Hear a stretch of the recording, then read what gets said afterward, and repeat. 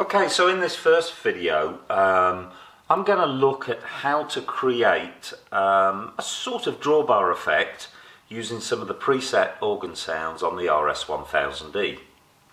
In this example, what I've done is come to upper keyboard voice 1 and I've chosen the voice called Flute 16 and 8.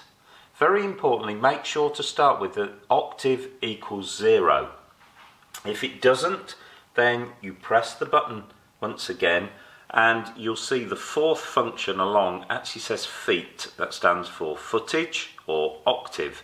So yes, it's set at 0, we can move it up 1, we can move it up 2, or we can come down 1 or 2. But to start with, let's set it to 0. In upper keyboard voice 2, I'm going to select exactly the same sound, Flute 16 and 8, and make sure again that octave is set to 0. Let me put the two volume controls the same. So what we've now got is the same voice mixed with itself. So we're not actually hearing the effect of two different sounds there. But what if we take upper 2 and we move that up an octave? Now to do that, we press the button, fourth function along, press the top button, and it now says feet 1. And in the screen here it now says octave equals 1. When you take a footage up an octave, basically you have to halve the number. So 16 and 8 has now become an 8-foot and a 4-foot flute.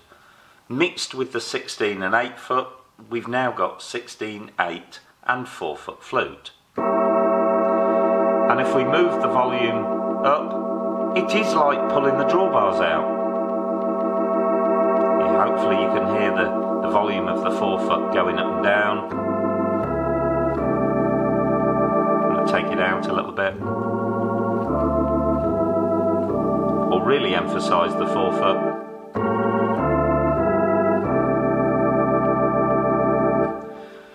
Now if we were to take that up yet another octave by changing the feet to 2, and it now says in the screen octave equals 2. Basically you've got to halve each number twice. So the 16-foot became an 8-foot, it now becomes a 4-foot. The 8-foot became a 4-foot, now becomes a 2-foot. So what we've actually got now is the 16 and an 8-foot flute in upper 1, and we've got a 4 and a 2-foot flute in upper 2.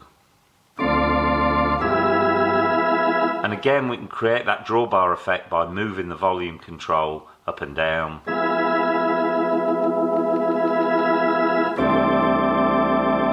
Which is really just like pulling the drawbars in and out. Now if you want to achieve a 1-foot flute, then you need to start with a different footage just there. So if we go to upper voice 2, and I'll choose, for example, a 16 and 4-foot flute. When that's up 2 octaves, the 16-foot, we halve it twice. So halve it once becomes an 8-foot, halve it again becomes a 4-foot. The 4-foot becomes a 2-foot and becomes a 1-foot. So we've now got 16, 8, 4 and 1-foot flute.